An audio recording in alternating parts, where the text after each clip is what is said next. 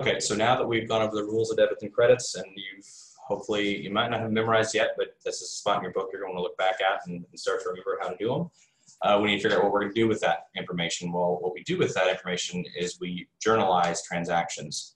So we are shifting from what we did in the prior chapter, where we had pluses and minuses, to doing a journal entry. A journal entry, the parts to a journal entry, we have a date, we have an account, one account, and then we have a second account. Posting references, I'm not going to go over right now. I need to add anything to this right this second. And then we have our debits and credits. And remember, our debits must always equal our credits no matter what.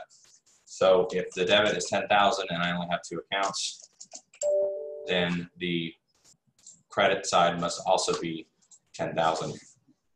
So that's always the case. Now, if I happen to have 3 accounts, and I'm indenting this just because that's just a habit of mine for the credit side. You don't necessarily have to. It does make it easier to read. If I have a whole bunch of accounts on the credit side, and I could have a whole bunch on the credit side or the debit side, just to show you as an example, debits will still have to equal credits. So this credit number can't be right. So 10,000. So let's say this one's 3,000, 2,500, and 4,500. Let's see if that adds up.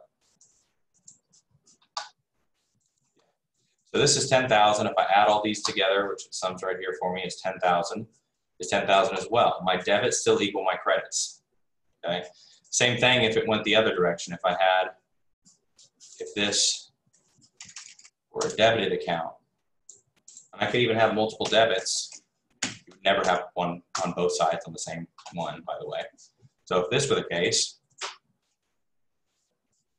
this could be 3,000, oops, not 30,000, 3,000, and this could be 9,000, because they have to equal the same in total.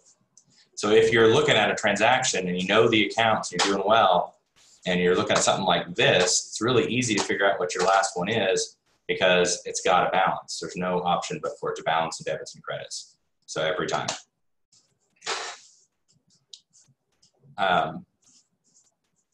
Okay. So the first example the book gives is, it says Chris Clark deposited $25,000 into the bank in the name of Net Solutions in exchange for common stock. So Chris Clark deposited $25,000. In our last chapter, we knew that increased our cash. Well, what type of account is cash? Cash is an asset, and I need to increase it. It increases with a debit. So I would debit cash for $25,000.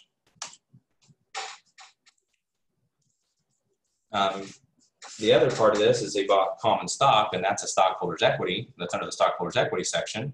And according to our rules of debits and credits, stock is, and by the way, increase the common stock.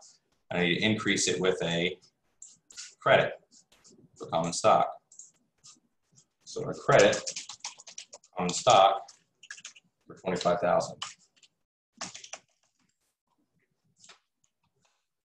Okay, and I can confirm these balance. My debits equal my credit, so that's good.